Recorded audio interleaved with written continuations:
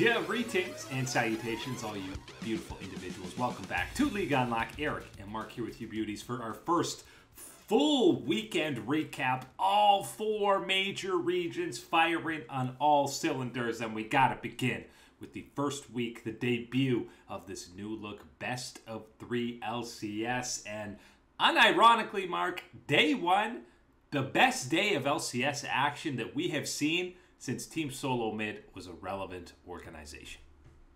You know what? You might even have to look back into that history and find a specific day to challenge what we had this past weekend.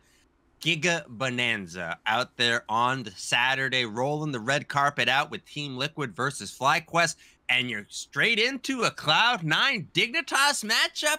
The LCS delivered. The broadcast was fantastic. This was the LCS's shining day on the weekend. And you get a pair of Game 3s as well to kick things off, which right away you see the bonus of best of 3s, because this Cloud9 versus Dignitas set, I can already hear people after that first game saying, bring back Fudge, Cloud9 overrated yet again. But they're just a slow start. Thanatos takes a game and a half to kind of ease into things before he starts looking comfortable. But this was a very competitive series start to finish. I don't want to call it nerves or anything like that, but it was more or less just settling in to the situation, the position, the moment that you were in that time for Thanatos in the series. That's all it seemed to be, because he absolutely, from kind of that halfway point of game 2, 10 minutes in or so, looked extremely comfortable for the rest of the series and did look in good communication, good synergy with the rest of the Cloud9 squad. And the rest of that Cloud9 squad, they started to play, and they started to play the way that you know and should expect them to be playing at the LCS, more than enough to challenge and take down Dignitas in those next 2 games. But this is what we talked about with the best of 3s. This is what you want, this type of challenge. We could talk about it as well with Team Liquid, and FlyQuest was another fantastic example of why that best of 3 is going to be a success, I think, right away early for the LCS. But focusing in on the Cloud9 series, this is what we wanted in best of 3s from Cloud9, to show overall that you are that top-level team, that top strength. But at the same time, heading into this matchup, you needed to see Dignitas find success. You wanted to see this Dignitas team show that they will be a competitive squad for this summer split. Instantly, what you saw in that victory against Cloud9, and even in the defeats, what you saw from this team, I'm getting ready to stamp on at the very minimum. That bottom 4 is out of question for this Dignitas team. They are only looking at that top 4 position. I mean, they had angles to get back in both game 2 and 3, and it looked like they might be working towards that in both of those. So yeah, the guys who haven't played in a split, Sven, okay, we can meme on the Varus build a bit, but mechanically didn't look like him and Licorice missed a beat. Absolutely holding their own in their respective positions. Cloud9, we got Zeri and Kai'Sa being meta, which means Berserkers probably going to be one of, if not the best ADC in the LCS. JoJo still had some JoJo Spring moments where he didn't look, not on the same page. He's getting solo killed, but he'll level up. That's why you're not maybe putting the full 11 out of 10, 10 out of 10 on this one for Cloud9. It's more the 8.5, 9, somewhere type of zone is where I'm feeling. Because yes, you do know that you are not quite getting the star level, the superstar level that we know Jojo Pyun cakes, and how he can carry a game and how he can be that leading charge for you. We haven't seen that for Cloud9, and you didn't need it in this series. But a Dignitas at the very beginning of the split is going to be very different from the Dignitas that's going to be challenging you, I bet, towards the end of the split. You're going to need that star power. Before that matchup, we had a finals rematch. The 2 MSI squads, FlyQuest and Team Liquid, also going the distance, and game 3 was the burst through for Mr. Big Daddy Impact, because he was camped, he was denied CS, down 3 levels at times early on a Zac, didn't get to play the game until the 3rd game of this series, where he finally gets some attention from Umpty and gets to land some absolutely disgusting equalizers throughout this 3rd game on the Rumble, and the set counter pick didn't quite work for Mr. Brook. No, that one failed spectacularly, I think, but that's kind of what you gamble on when you're playing with a player like Whippo in that top side, is going through that type of risk in taking these opposite picks, taking his blind picks, all these type of things. doesn't come up for FlyQuest this time around. And when you did look at what didn't come up for FlyQuest, early on, it was Quad in the mid lane, getting a rough treatment and focus from the Team Liquid crew, making sure he was set behind. But they find a way to get involved, get in these team fights, get that Aurelion Soul scaling up a little bit. Obviously not enough. Too much power in the hands of APA on the Corki, which, how about this game from APA? Absolutely an APA that has returned from MSI, I think with an additional level of cockiness or chip on his shoulder to carry through these matches and yap away into all chat. Yeah, and you can talk about him, you know, Corki a pick. We haven't really seen him play much, but both him and then Jan, especially in Game 3 with the Zeri, cockiness for APA, let's call it confidence for the boys, because you saw signs of this from Jan, especially at MSI, being the aggressor, positioning forwards as an AD carry, and that has continued here into the LCS. It seems like both forms kind of carried over from MSI for these two squads in Game 3. And it's been exactly what we have been hoping for from these MSI trips for Team Liquid. Talked about it last time. They did have a chance, obviously going to Worlds, and the situation after that in the spring, you know, for a couple of those months, didn't necessarily see those improvements. And then towards the end of it, you did get improvements in performance, but it wasn't necessarily the metrics that we were checking in on after that international event. MSI comes around, we see APA step up, we see Jan step up and really establish himself in that bottom lane. And we asked, was that going to continue now to the LCS? The answer, Game 1 against FlyQuest through this best-of-3 series, is a hell yes. And I'm sure it's gonna be memed on and visited throughout the split. Mr. Inspired and being a power farming jungler. He had 1 Kindred mark at like 20 minutes. He plays the Nidalee in Game 3 and he has lots of farm but doesn't have much impact on it. Umpty clearly playing a totally different play style that ended up working out in a good way. Game 3 for Team Liquid. Obviously LCS, first look at the live patch. Our first look at the buffed Ezreal, and it's the reigning MVP, Quid. Looking like Danny on EG around the Baron pit, getting this Ezreal quadra kill and the Baron to secure a game for 100T. There is a hot and cold from this 100 Thieves series. Let's start with the hot, and that hotness is Quid on the Ezreal for 100 Thieves and the way that they played. A lot of people, some questions, some concerns heading into this split, knowing, okay, what changes are happening to the LCS.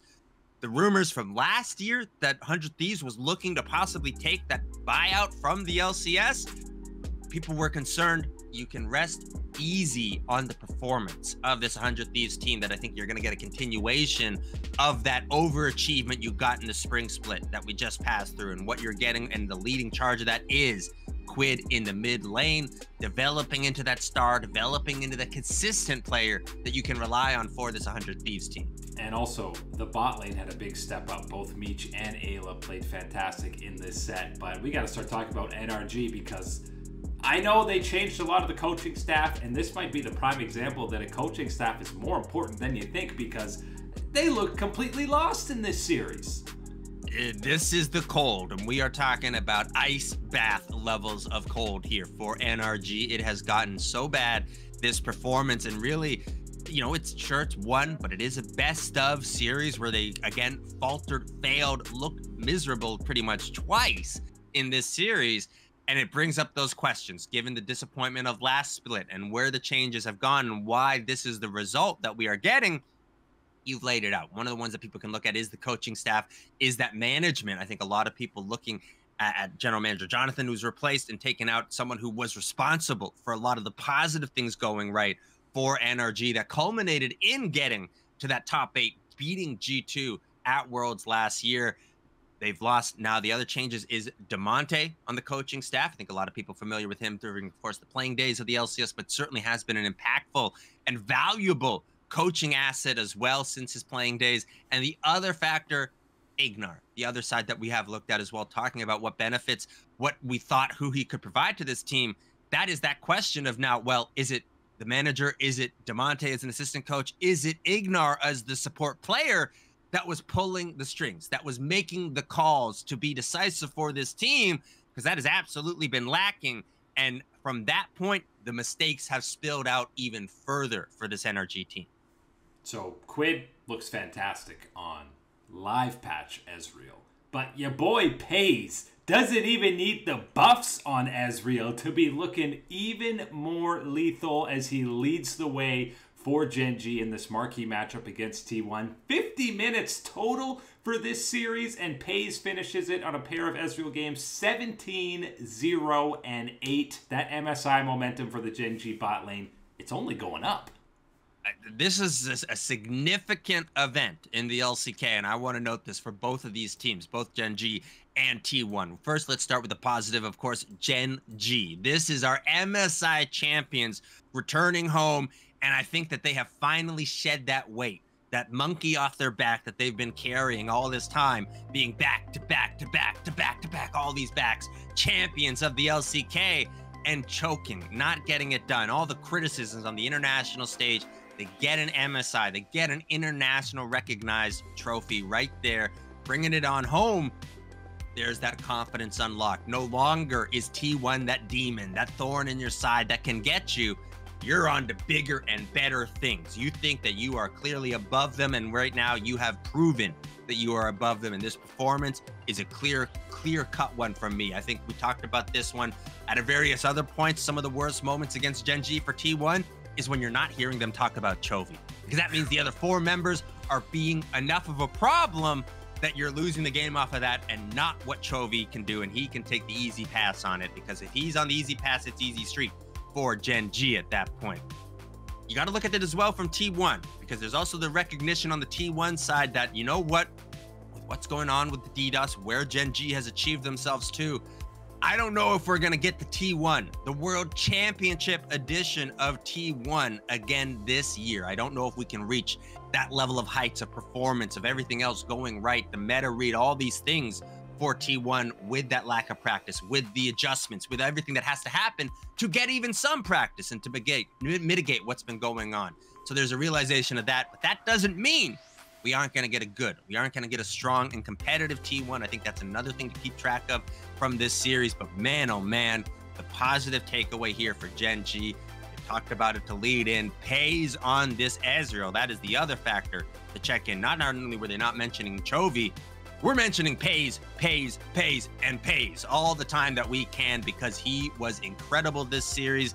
The bottom lane has found their mojo together.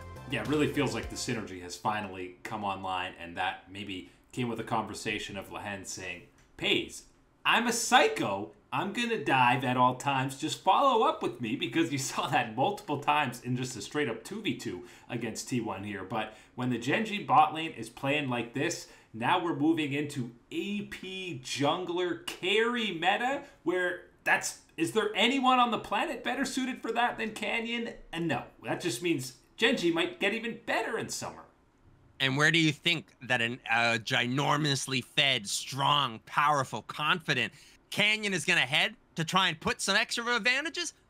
It's going to be Pays down in that bottom lane again. Or, heck, be like T1, leave the Skarner open for Keen. No problem for GenG. This is a GenG that is primed and poised and ready to take control of the world. Yeah, I mean, Keen and Zeus basically had a handshake this series. We're just going to sit here in the solo lanes and watch the game play out, and it worked pretty well for Keen. I know people are going to overreact for T1, saying, well, they're done for summer, but guys, GenG's the best team in the world. T1 still going to be favorites against anyone else in the LCK, and they've only played 2 series here in summer. Also had a big marquee matchup in the LEC battle for first. A couple 4-0 squads, SK versus Fnatic. And listen, this one was very back and forth. This SK bot lane continues to impress, but you got Razork stealing a Baron, proving that he is the best jungler in Europe right now. And then Humanoid and Noah both stepping up for team fights. Noah's MSI disappointment has been completely forgotten about. He looks pretty damn good through 5 games. Holy cow. Well, didn't see any of that at MSI from Noah, that's for sure. No, saving it here for the LEC. And yes, taking down SK Gaming, an SK that was pretty hot, 4-0 heading into this series against Fnatic, but you laid it all out. Razork, it's not a 50-50, when Razork's on that other side, making sure that he's claiming it for Fnatic. The bottom lane, they had the mojo. They had exactly what you wanted to do. And this was the bottom lane from SK that you wanted to see the challenge against type of thing right here. And I think we absolutely got it in this matchup. You might be seeing a more motivated, dedicated, determined Fnatic than we've seen all year, courtesy of Team Liquid, upsetting them at MSI, the matchup they should have won, because these guys look hungrier than ever for so late in a season where it feels like so many other teams are burning out. And we'll talk about it, but that is the exact remedy, the perfect thing, the one thing you needed to happen this split for a region of the LEC is to have someone have that fire, to rise up, to be that challenger, because I think we'll talk about it with G2 a little bit. You need someone to be considered a real threat, someone that is actually going to make G2 sweat a little bit. And think about it, a Fnatic that is hungry, angry, and improved, that could be the Fnatic that could do it. And obviously, you know, you got a couple titles left with Summer and then the season finals still here in the LEC. So I don't think Fnatic's only thinking about Worlds. They're thinking about taking home a title. And they play in this form, and they're looking like maybe the favorites here for this split, especially when you combine Fnatic's level and then you look at what's going on with G2 so far early on in Summer. We've talked about BLG, GenG, top eSports. No MSI hangover there. They're right into things, dominating again. The G2 still looks like they might be drunk from MSI, because not only this week, they should have lost to Giant X. They should be below 500. Then they play against Rogue, who they almost always lose in the regular season to. And you need a backdoor on Tristana for Caps. Even he's laughing at the end of this game. G2 looks anything but clean right now. G2 looks like they might have had a couple too many Tsingtaos and dumplings over in Chengdu over the MSI break, because yes, it has continued into a very lethargic start for this team to kick off what is this split for the LEC. Really, the loss is one where they did look all sorts out of place and everything else. And then, yes, you know it's crazy times when G2 is beating Rogue in their slump. When they slump, this is where you lose to Rogue, and it continues the slump. We have these conversations. Not this time around. They do get the backdoor complete, and yes, it is Caps.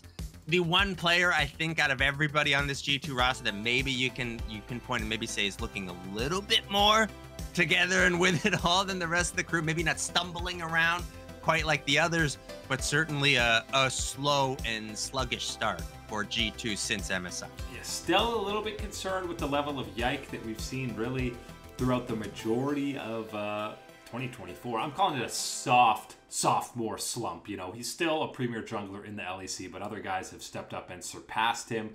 Hansama's walking into Caitlyn traps, getting blown up. You know, there's been some suspect play from people all across G2. Still, no team has more leeway and a longer leash than G2.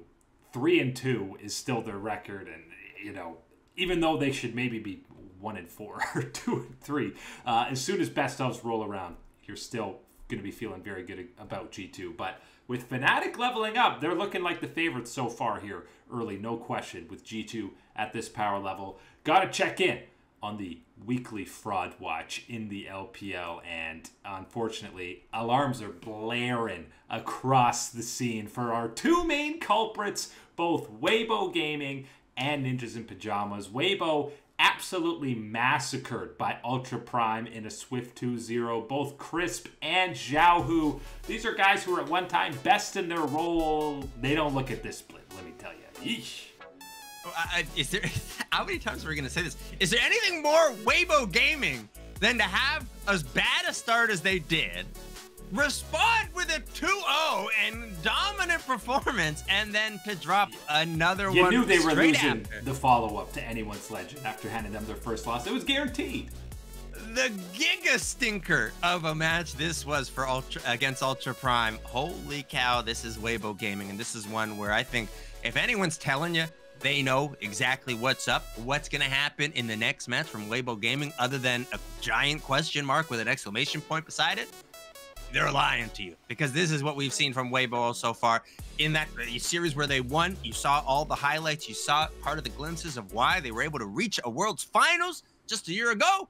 And this series has shown you why, yes, they were at the point that they were, heading into that series before it. And listen, the Shy stepping out of his pseudo-retirement ain't saving this Weibo roster. There's issues across the board for them, and there's definitely issues for NIP, who also lost in convincing fashion in Game 3, but this one is at least more about Anyone's Legend quietly becoming a surprise team early on in LPL summer and one of the most exciting teams to watch. But 23 minutes, 16 kills to 4, they completely annihilate Rookie and the boys in Game 3. I love this. I love Anyone's Legend doing this because this is the remember me team of the LPL. All these guys that had once been pointed out as maybe this guy's the prospect, maybe this guy's the future for this organization, whatever type of thing, all failed out, didn't work out. They're all together now here with Anyone's Legend. It's like they're all guys who have been trapped in ELO hell, but then they put them all together, they're in ELO heaven. And here we are, feeling the feast of joy against a squad like NIP, stamping them with the fraud label in this matchup because they did look fraudulent against this Anyone's Legend, who was showing us again that they're anything but frauds from what we have seen this split and how they bounced back to that rough loss against Weibo. This was absolutely that resetting of the switch right back on track to what they had been doing before that series, which is completely what you wanted to see from this team. And I think you can really identify, of course, looking at Shanks in the mid lane, you got Croco in the jungle, and the big one for me, Ale in the top side. Ale, how many times do you forget about this guy and know that he is still one of the most consistent and real threats lying in the weeds in the LPL if you make a mistake against him? Yeah, really got out of EDG at the perfect time. Did a guy like Ale heading over here and now leading the way or helping lead the way for Anyone's Legend, who had 4-1, sitting pretty to finish top of this packed 5-team group in Group D. Top eSports and the rest of the guys were dominating as usual, but they're not anywhere near Fraud Watch. It's NIP and Weibo at the forefront on the most wanted posters for frauds in the LPL. But that is it today for League Unlock. Eric and Mark here with you. Lovely individuals. Thanks so much for hanging out as always, and we will catch you on that flippity flip.